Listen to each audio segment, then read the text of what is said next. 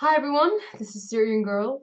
I don't know if you've seen the news, but apparently, according to Sky News and The Guardian, I am a robot. Cue the music. Now that that's over, let's get to the serious part.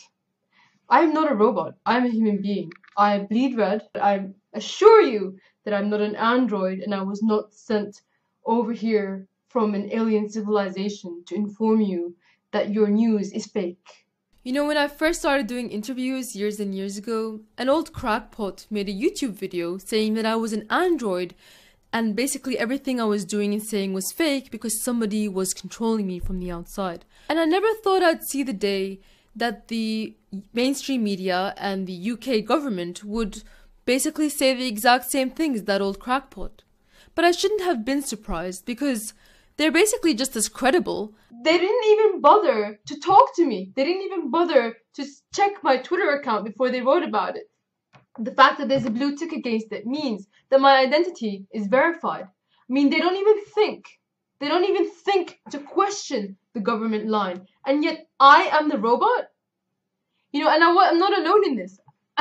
So many people have been referred to as Russian bots, and they're just real people who are dissidents and they're sick of the lies of the media. Another guy, Ian56789, was included with me in the article as a Russian bot. And he's a real person. They will dehumanize you to this level. I am basically not a human being according to the media. The mainstream media does not regard me as a human being.